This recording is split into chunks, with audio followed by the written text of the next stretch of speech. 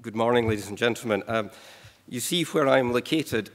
We are, as a unit, set within the Health and Social Care Directorate General, but we report to education ministers. So my Prime Minister is the Minister for Children and Young People, Angela Constance. So if one's mental well-being is set by having certain parameters and structures around one, I'm afraid my working life might need to improve slightly.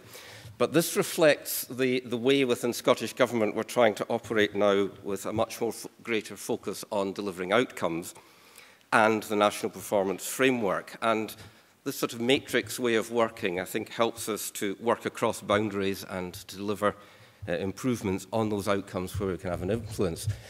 And I suppose in my area, unlike different parts of the office which are looking at children with disability, children with particular needs, I have the child as my focus. What are we going to do to improve outcomes for children? And as you'll see from there, I work in children's rights and well-being, and one of the challenges I have is how does all this work that's been done relate to the programme that I have responsibility for? And picking up on Jeff's point, what I'm really trying to do as one of the ways government's working is promote change in practice at the individual level, the way practitioners work and think around children and work to improve their outcomes. So part of what I'll try and do is explain how these indicators link to getting it right. Derek will follow me looking at curriculum for excellence, and just to complicate matters, he reports to a different minister, Dr. Alistair Allen. The simple thing that links us all is that we're all trying to improve outcomes for children and young people. We're trying to ensure that as the child grows and develops, he or she is supported in the best possible way to achieve their potential. Now, whether that support comes through family, community activity, universal services, targeted services, the aim is to make the individual's life better. And we use this slide to say, you start off with the family. The aim is to work through the family to improve outcomes for children.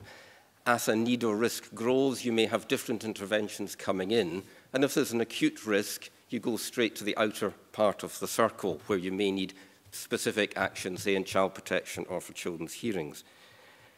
But the Getting It Right approach, or GIRFEC as I'll abbreviate to, really focuses on the individual. How do you plan, come together to support activity that helps improve the child's outcomes? Our aim is to prevent problems getting worse, to build resilience in individuals, and where problems emerge, to ensure that action is taken as early as appropriate. And all of this fits in with the early intervention and the prevention agenda. Getting it right has a broader age range than the indicators. As an approach, we start at pre-birth, run right the way through up to age 25. I'll come on shortly to proposals for legislation that might, in legislative terms, require us to look more at a different age band. But over the past 6 years, this approach has been promoted by the Scottish Government with support from COSLA and our partners as a way of working to bring about improvements in outcomes. Now, I know some in the audience here have heard me before, sometimes several times, so apologies if I do a bit of an overview of the Getting It Right approach, but I think we need to understand that to see how our activity under GIRFEC maps with the indicator set that's been launched today. GIRFEC is very much work in progress. We've been developing the agenda over the past 6 years. I think there's at least another 5+ years to go before we see this embedded in actual practice. We started with Highland, looking at how professionals, how systems needed to change to put the child right at the centre, to hear their voice, to work out how you streamlined planning processes to make sure that the child remained the focus and that outcomes were improved. And we did that by working with the Highlands Community Planning Partnership effectively through the Chief Officers Group that brought together health, education, police, the Children's Reporter and the third sector. From that work, we developed 10 core components. They're up there on the screen. I'm not going to go through them all. But what we're looking to see happening on the ground is people working in a way that delivers on those 10 core components and reflects the values and principles operating under Getting It Right. Now, that's very high level and vague, so how do we translate that into something that is meaningful in practice? What are we looking to see? And there are 6 areas on the screen there. Some of them are process, but we will be looking to see a named person in universal services for every child and young person. We would look to see arrangements identifying where a lead professional comes together for a child where there is a need for multi-agency planning. We are looking to see this child-centered approach, this getting the voice of the child, keeping the child right at the center in the way people are working and in the engagement with families. And we look to see, for the national practice model, which I'll come on to describe, the approach is developing the well-being of the child and building resilience. And using an approach which draws together in a holistic view of the child, an assessment of that child, where they are at the moment and where you want them to be. Again, we'll come on to how I see specialist assessments fitting into that. Now, the main aim of this is to strengthen initially universal services, to start with addressing the problems as early as possible, wherever possible, within universal services. But where the needs and risks arise and become more intense, then you need to coordinate activity. Part of the model under GIRFEC, which we are encouraging, and this will have to come through in workforce development and training and local arrangements as the approach becomes embedded, is practitioners should really ask themselves these 5 questions. Now, we set those out in 2008 in the guide. They were reinforced in June 2010 when we published an implementation guide around GIRFEC. But the whole idea under this is to support early intervention, so the assessment as a process and not a one-off event. You capture where the child is, but you come back and review. You check how you're making that progress to know whether, for the individual child, you are making a difference. Now, the child and the child's views have to permeate all this thinking and working, but critically at the heart of GIRFEC is this concept of well-being. And picking up on Tam's comment earlier about achievement, we've got that as one of the key segments in that well-being wheel. With safety, we've got nurture, we've got inclusion, and respected, which is where we would see the rights agenda fitting in. The view is that each individual child has to be in the best possible place around those segments in order for them at an individual level to fulfill their potential. The outer ring are the 4 capacities in Curriculum for Excellence. So again, we're trying to show how action with the child will deliver an improvement in well-being and through that an improvement in outcome. And for each child it will be different. A child with a disability may not be as active as a child without a disability. So what are we doing for that individual child to make their circumstances better? How are we improving their well-being, their ability to fulfill their potential, and therefore improve the lot of children across Scotland? If you want to read more about the rationale behind that approach, there's our website that is there. There are lots of publications there, but we're shortly going to be publishing a piece of work done for us by Edinburgh University, which has taken those segments and looked behind them at a more specific level, or what are the particular indicators you might be looking for around an individual child, and how that might inform those segments. When we did the evaluation of the Highland Pathfinder approach, we began that process of looking behind what safety meant, what health meant, what achieving for the child meant. And the work that we're going to produce shortly will go further beyond that, and we'll look at how an indicator will not only just support safety or health, but might read across all those indicators. I have to stress in talking about this, we're looking to the future, and what I'm describing is might. We are working this through just now.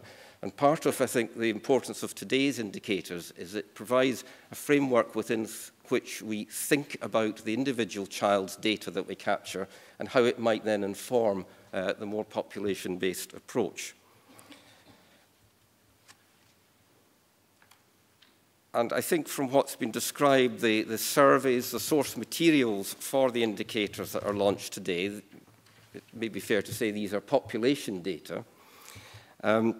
And what we need to work through now is how the getting it right assessment and analysis around the individual can support a record of improvement in their well-being and their outcomes.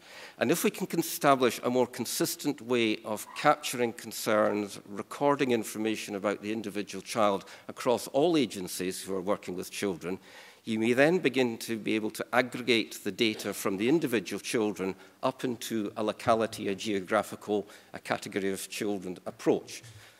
That would be greatly assisted if you could achieve that electronically, but as I think many of us know, IT is a huge challenge. But the approach and the thinking about what it is we should be capturing in each of our professions around the individual child is where I think the indicators launched today will help us take forward our development.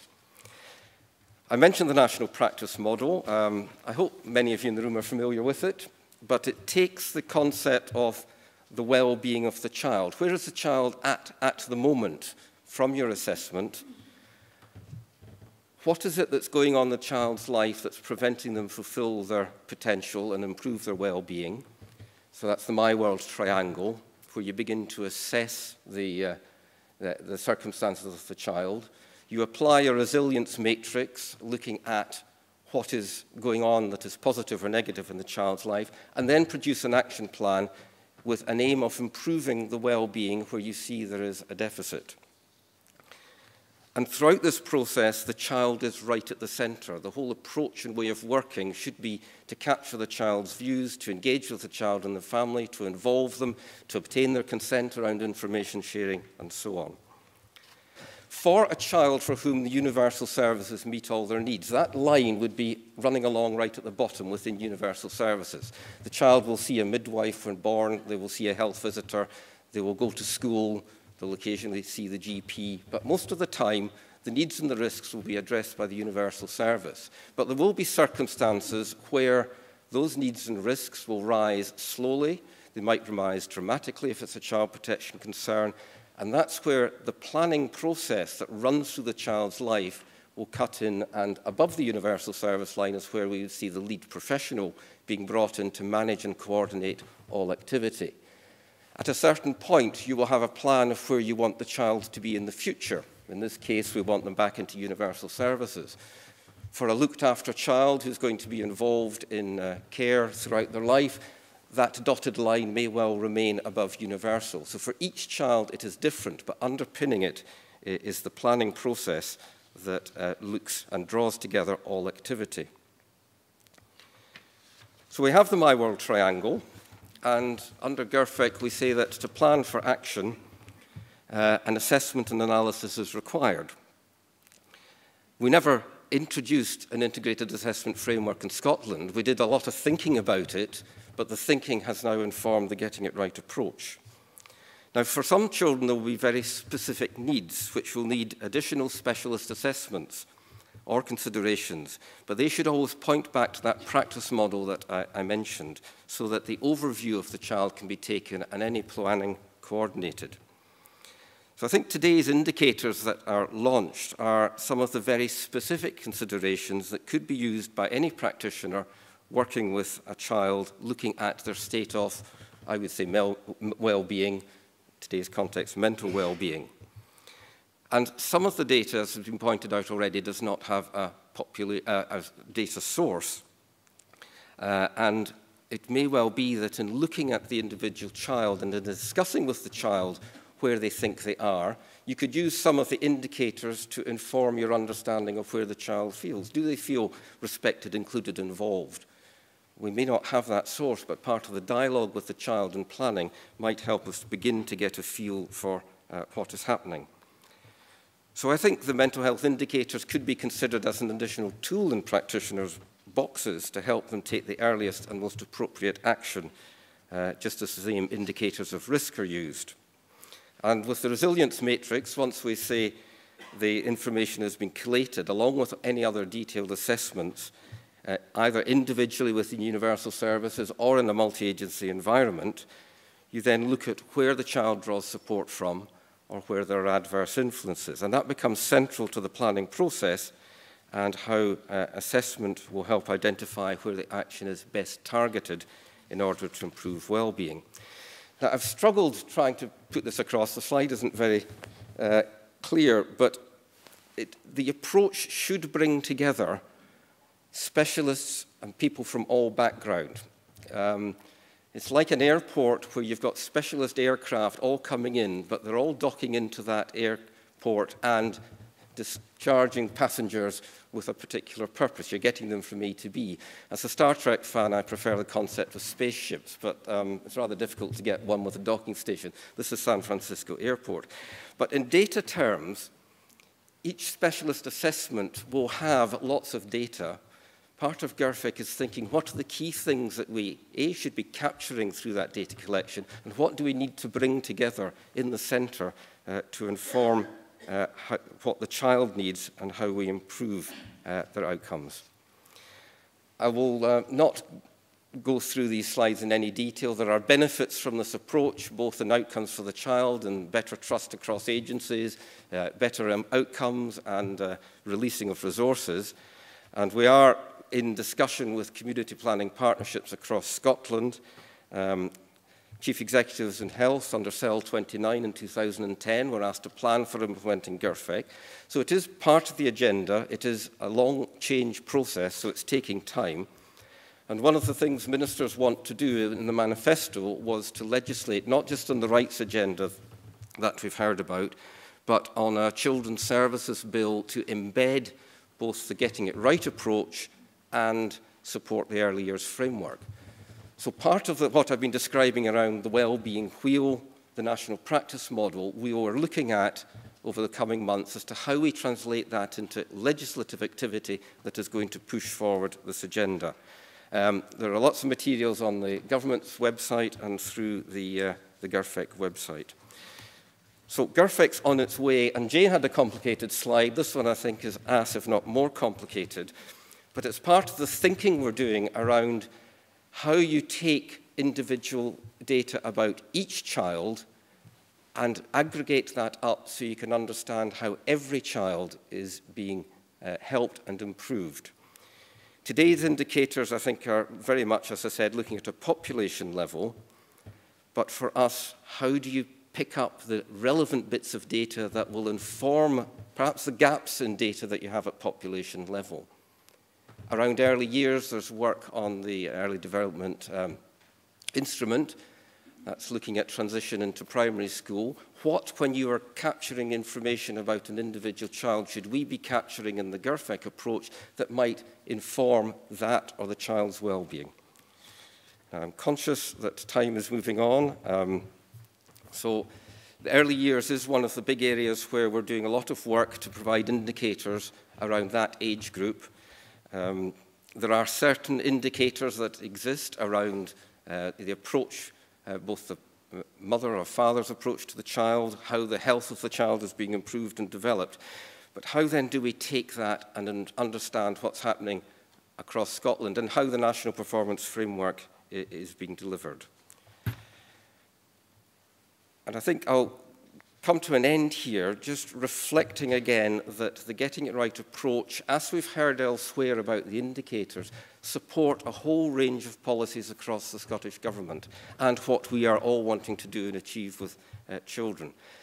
If you identify what's going on in the individual child's life, recognising that poverty might be the influence, what do you do as practitioners to address what you can? How do you bring other people in to address those circumstances?